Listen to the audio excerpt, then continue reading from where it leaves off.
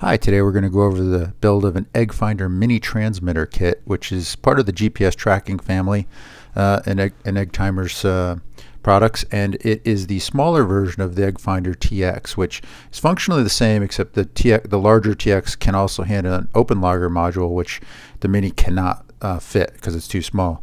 And also the mini is smaller, so it has a smaller ground plane, which could, in theory, make it have less of a transmission distance, but I have not had a problem with it, and frankly this is my workhorse transmitter for most of the rockets that I fly. This is the setup I have. It's a Hako FM203 soldering station. I use a 0.3 millimeter iron with my own soldering wire. I have some pan devices, a silicon mat, a vent fan, and this build isn't that hard, but there are some very small pieces, and it's a really small component, so there are some pretty tight spaces to be soldered here, so it might be a little bit tough with kind of a generic iron. So open up your bag and lay out all your parts. We're going to do an inventory here. There's not a lot of parts in this kit. There are a couple of complicated ones that take a little while, like the RF module, but generally it's just a few parts, so it's a pretty quick build, I think. Once you get all your parts out, take everything out of the anti-static bags, lay everything out, and then we'll do the inventory. We're doing the Rev C3 version of the Eggfinder mini transmitter, and this was current as of 2023 when I was doing this build. So here's the PCB, the main PCB. It's got the GPS antenna already installed, which is awesome. This is the RF module. Next up, you're going to have a 3.3 volt voltage regulator. Pretty standard part on most of these Eggfinder kits. This is a diode. Then you have an LED. You do have one set of resistors, 330 ohm. They're going to be marked 331. You're going to need one of these, and you get two. You have some capacitors. This is a 0.1 UF, and this is what they would consider a paper carrier. So when you're looking at them, there are quite a few capacitors in this kit, so make sure you're using the right ones. The black striped ones in a plastic case, that's the 1 UF.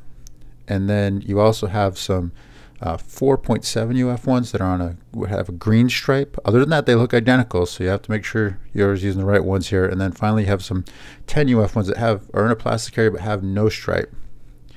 So 4 different kinds of capacitors. Then we've got an angle header, and then a bunch of 2-pin headers that we'll be using for the run and program modules.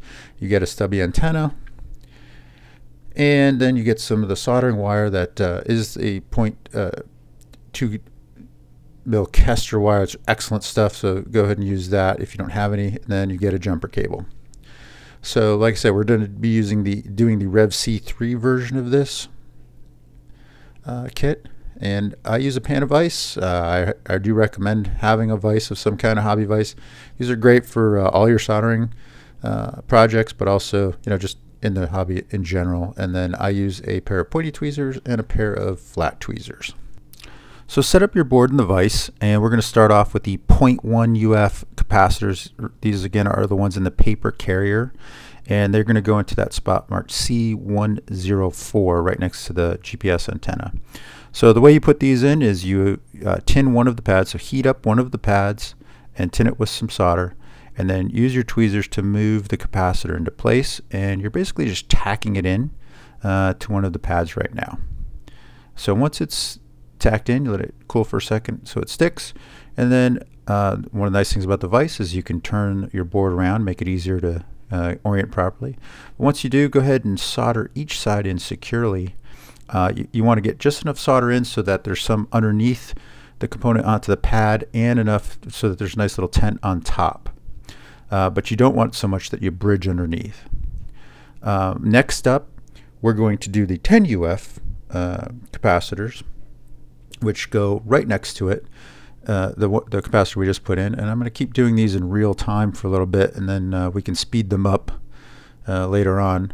But same procedure, tin one of the pads, slide your component into place to tack it, And things are a little tight in here, so hopefully you've got a smaller soldering iron to work with. But go ahead and solder both sides securely, same fashion. A little bit of solder underneath on the pad and a nice tent on top. And you can see it's trident and bridge there, right? It's very tight, so make sure you don't bridge between the components. It isn't actually bridged. What you're seeing on the board, that liquid is flux, so it is not bridged. And I do go back and clean the boards afterwards to get that flux off, but during the build it'll all just stay there. Next up, we're going to do the LED, and you notice it has these little green marks on one end. That has to, and then it has a triangle pointed one end. That has to go in the area of the little diode mark for the LED, and that's how you orient the LED on the pad. So once you have that, it's put in the same way as the capacitors we just did. You're just going to tin one of the pads, slide the LED in place to tack it on one side, let it cool, and then solder both sides securely. It's a little, you don't need quite as much solder here. Be careful not to solder over the component itself and onto the LED. You just need enough to get it secure and to have a good connection.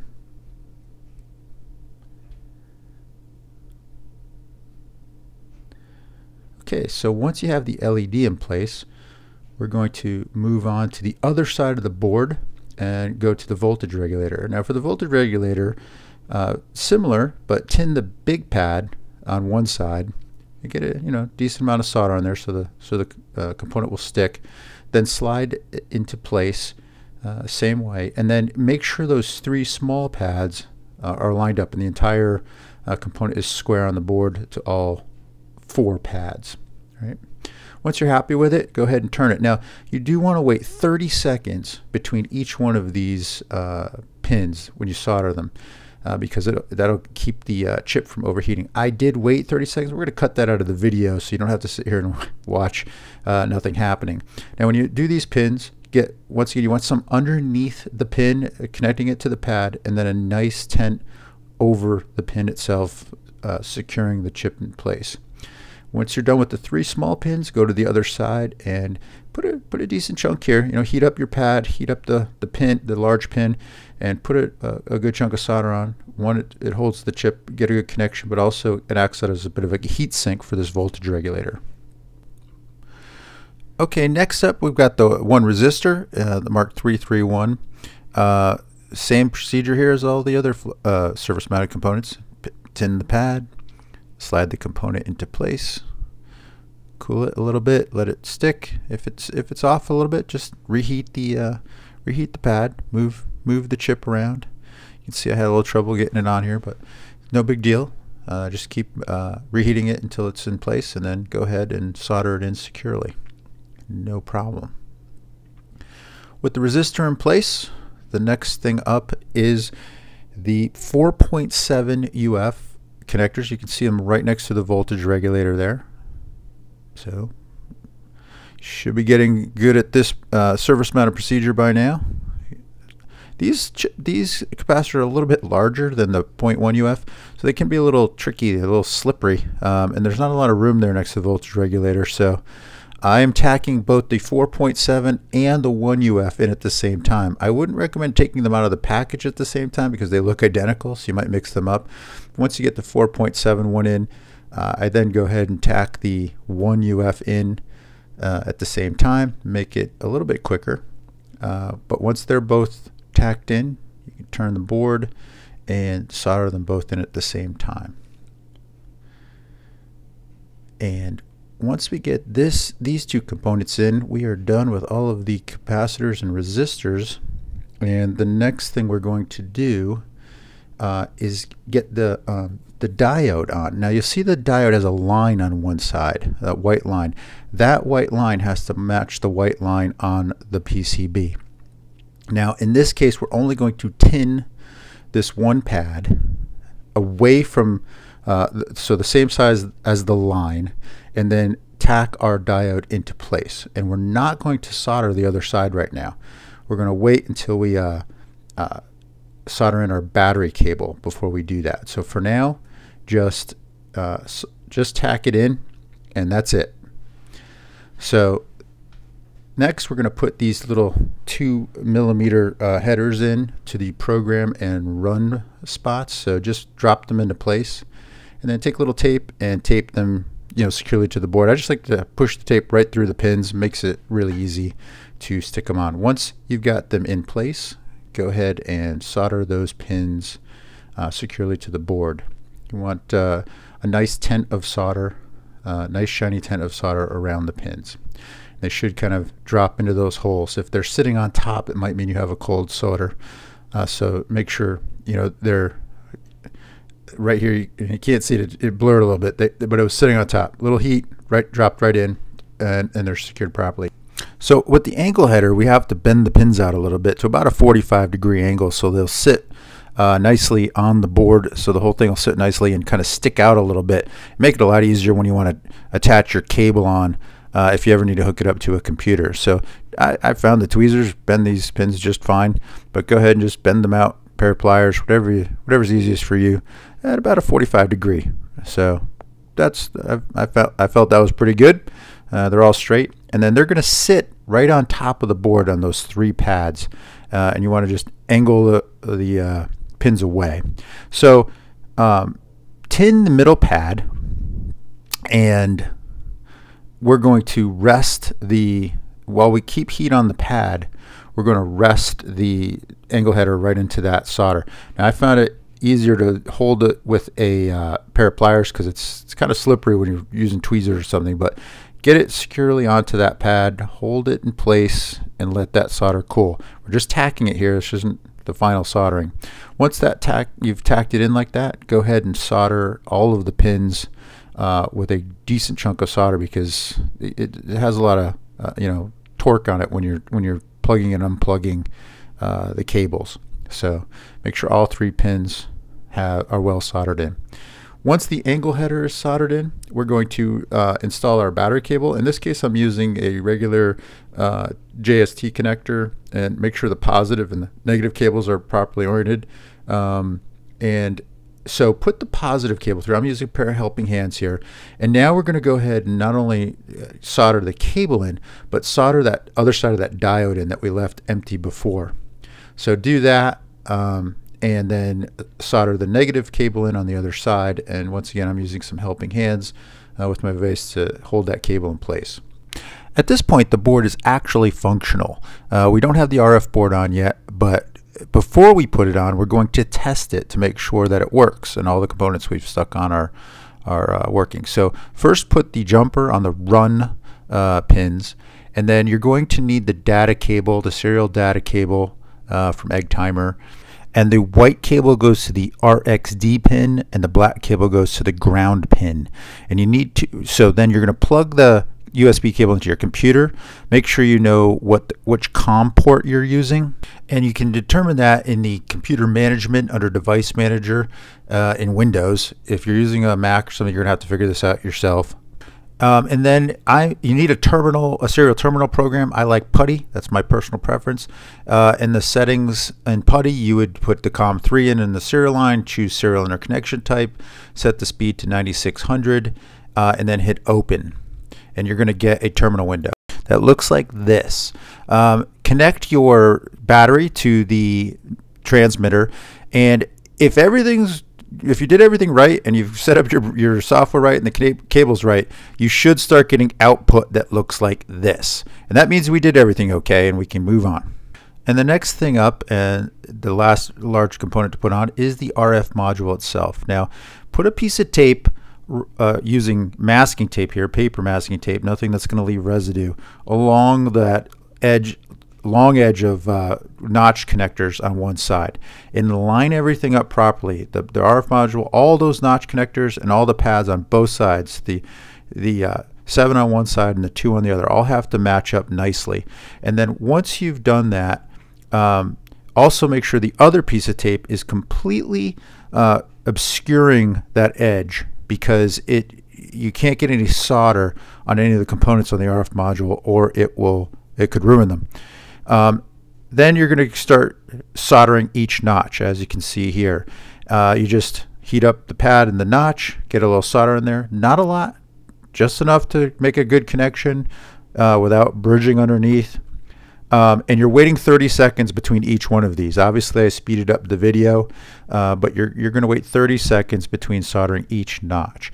And then you're going to turn the board around and solder the other 2 notches on the other side. Same way as you did the other 7. So once all of the notches are done, take your tape off, and it should look like this. So the RF module's in. And the next thing we have to do is put the antenna on. Now, I personally like to use a little bit of Loctite, just the blue stuff that's removable. Just a small drop on the screw itself is enough to kind of help lock the antenna in place. Put the screw through the hole, and then the antenna goes with there's kind of like a notch on one side of the antenna. That goes on the same side as the GPS antenna. So screw it in, and then make sure you have it nice and tight, and that Loctite should keep it in place and keep it from falling out. One of the last things we need to do here is we want to secure that the GPS antenna with a little bit of epoxy on each end. Now, don't put any on the sides where the soldering connections are, but just on the ends. And I'm using some West Systems epoxy here with some lightweight fairing filler in it to make it nice and thick. Just a little bit on each side of the GPS antenna should be good. These can be dislodged in like a hard landing or a high G event. So a little bit of epoxy on each side will help to make sure that antenna does not come off and stays secured to the board. So go ahead and epoxy that up, let that cure. And at this point, you are functionally done with the build. And your whole board should look something like this now. Once you have this done, we're going to test it outside. We're going to test to make sure that the whole thing actually works and transmits. So connect your battery, let it connect to a satellite. You can see the indicator lights are going on here on the RF module. We're outside. We've hopefully got some satellites being tracked, and we're going to use the Eggfinder LCD module to connect to it and make sure we've got a good connection. This one has a GPS in it, so it will go. The first thing it'll go through is the status screen, and then it'll look for the GPS for the receiver itself. This is not the GPS on the tracker. Once it gets a fix for the receiver, then it will go out and try to find the transmitter, which is this. It did find the transmitter. It's waiting for a fix, and we've got a great connection here. We've got a lat long. It's currently seeing 3 satellites. We're at 600 feet. So we know it works. It was a good build. And this is, you could put this in your rocket in almost any way. I like to put it hanging off the shock cord in a tube. I'll put that in a different video, but excellent transmitter. These things work on virtually, all flights. I've used these on big rockets, small rockets. Excellent module. So good luck with your build. And if you have any questions, put them down below. Thanks.